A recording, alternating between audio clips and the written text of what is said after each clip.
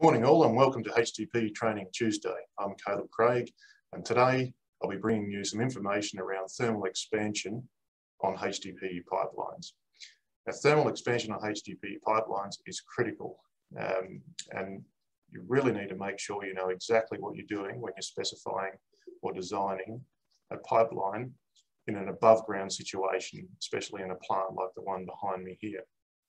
Now, there's one main thing you need to know with HDPE, and that is that the expansion rate for P100 HDPE pipelines is 2.4 millimeters per 10 degrees change in temperature. So that's 2.4 per 10 degrees change in temperature.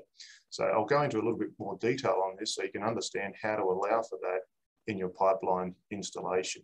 Now there's three key areas that you need to be clear on before you go ahead and design your pipeline. One is the minimum likely temperature that this pipeline is going to get to in the middle of winter, wherever that is.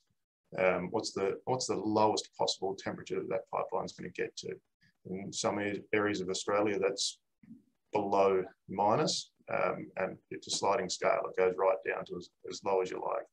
And then you also need to know the maximum temperature. So what's the highest temperature that pipeline is likely to reach in summer?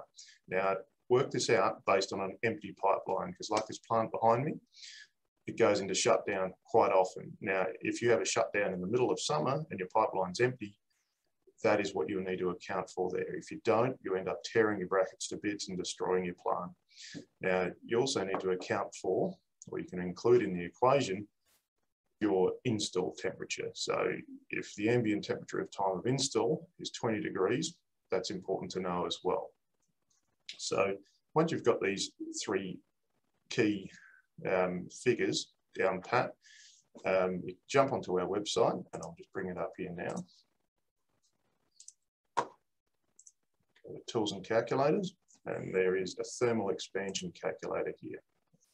Now, this is beautiful because often people forget what the equation is, so you can just save this to your bookmarks or whatever. All you need to do here is plug in the length of your pipeline. Now, say if it's 100 meters, and the lowest possible temperature is 0, and the highest possible temperature is 60. Calculate that. Just going to clear this out. Refresh it. Okay, so the length of the pipeline, say, is 100 meters. Lowest possible temperature is, say, -10, and the highest possible temperature is +60. You can see here it's automatically identified that you need to allow for 1.4 meters or 1400 millimeters of expansion and contraction in your pipeline. Now, how you mitigate against that is by careful bracketing installation or expansion loops / deflection legs. Now, I'm going to show you quickly in our catalogue here. If you click on the catalogue on the website, there's a technical section at the back of the catalogue. Now, if we type in here, expansion, search that. On page 189, you've got a section on compensating for thermal expansion. Now, I'm not going to go into too much detail on this because we'll go on forever, but you can see here with the movement there and having a loop, you can allow for the expansion and contraction of your pipeline. Also, you can use a deflection leg, which is basically a lower bracketing on an elbow or a bend there, and you bracket it at a certain point, which is worked out in this table here, so that it allows for the movement of the expansion and contraction. Also on non-pressure pipelines, there's things such as expansion sockets and that sort of thing you can use, or expansion bellows.